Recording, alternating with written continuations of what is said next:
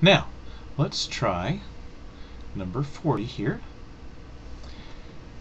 And this time, let's solve this system of equations by using the addition method.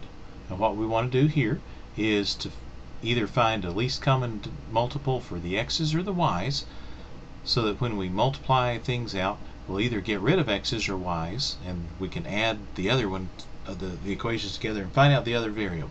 Well, let's just, for no particular reason, let's choose to eliminate the x's.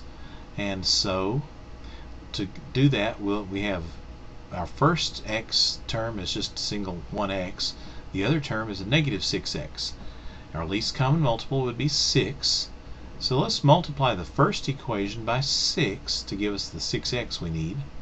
The second equation already has a negative 6x, so we're good to go there. Now, when we multiply the first equation through by 6, we're going to get 6x plus 18y is equal to 66. Notice we did multiply everything, every term on both sides of that first equation by 6. Now the second equation doesn't need any changing, so we'll just copy it over again very carefully. Now let's add those two equations together. 6x plus negative 6x is 0, so that's gone.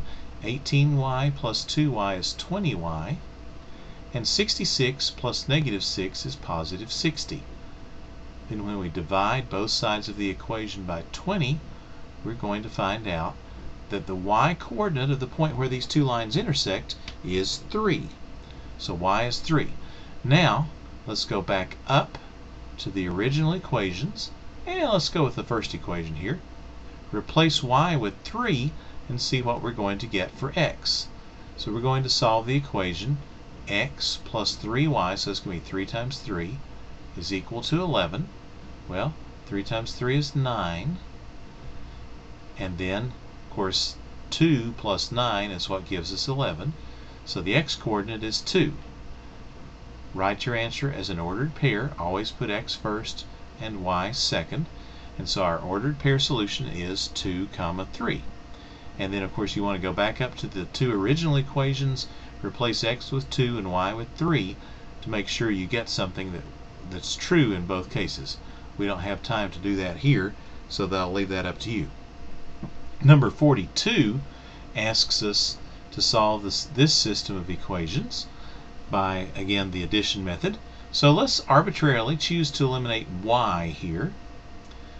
To do that, we need to have a 15y in both cases. Well, 15y on one equation, negative 15y in the other. Well, to give us a negative 15y on the second equation, we'll need to multiply everything in the second equation by negative 5. The first equation, we'll need to multiply everything by 3.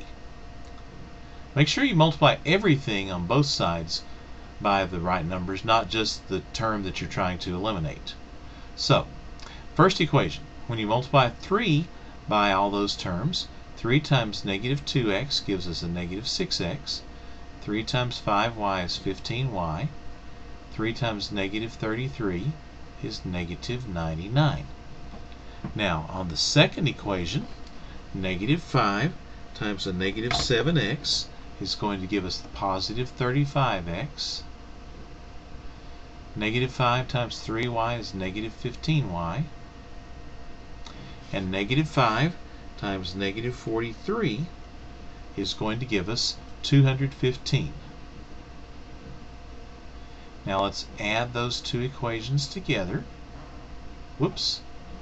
Well, negative 6 plus 35 is 29.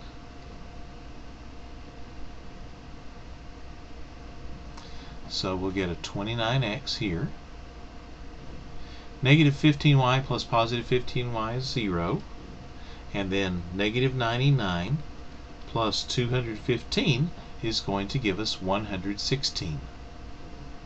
Now let's divide both sides of the equation by 29. And 116 divided by 29 is 4. Now we need to go back up to one of the original equations, replace x with 4 to see what y is going to turn out to be. And I think I'm just going to arbitrarily choose the second equation because really both of them look about the same amount of difficulty. So let's replace x with 4 and see what happens. So we'll take negative 7 times 4 plus 3 times y is equal to negative 43. Well, negative 7 times 4 is negative 28.